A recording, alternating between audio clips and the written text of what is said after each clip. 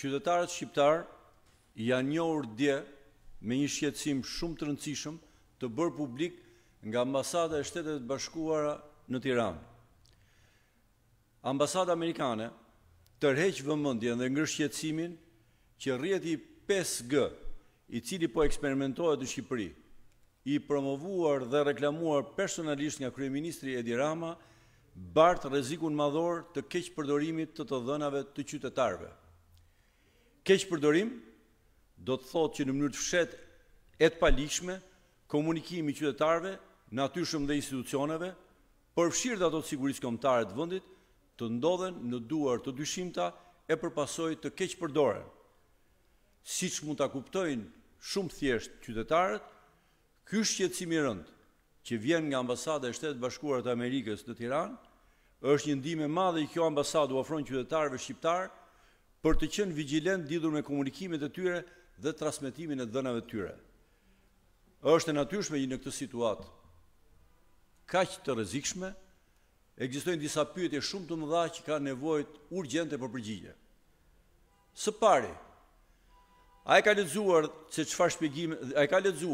dhe çfarë shpjegimesh ka Kryeministri Edi Rama për shqetësimin e Ambasadës së Shteteve Bashkuara të Amerikës në Tiranë? 2. A mund të tolerohet heshtja e qeverisë përballë shqetësimit të partnerit më të rëndësishëm, më të besueshëm dhe aleatit kryesor, jo vetëm për zhvillimin e Shqipërisë, por edhe për mbrojtjen e saj nga rreziqet terroriste dhe kibernetike? 3. Si mundet që qeveria shqiptare dhe me çkurajo ajo për buzë dhe anashkalon shqetësimet që vijnë nga Shtetet e Bashkuara të Amerikës, që përfaqësojnë dhe garantin më të madh në glob për sigurinë e demokracive kudo në botë, të lirive dhe drejtave të njeriut, e veçanërisht kjo e lidhur me Shqipërinë? 4. Kujt i intereson që Shtetet e Bashkuara të Amerikës të mos dëgjohen dhe të anashkalohet shqetësimet e tyre lidhur me një fushë të rëndësie të jashtëzakonshme, siç është sektori i telekomunikacionit dhe lidhjet e tij me sigurinë kombëtare, por dhe sigurinë e individit? 5. Si mundet që Shqipëria, një vend antar i NATO-s, të neglizhojë dhe të refuzojë sugjerimet apo shqetësimet e Shteteve të Bashkuara të Amerikës që janë vendi lider i NATO-s? 6.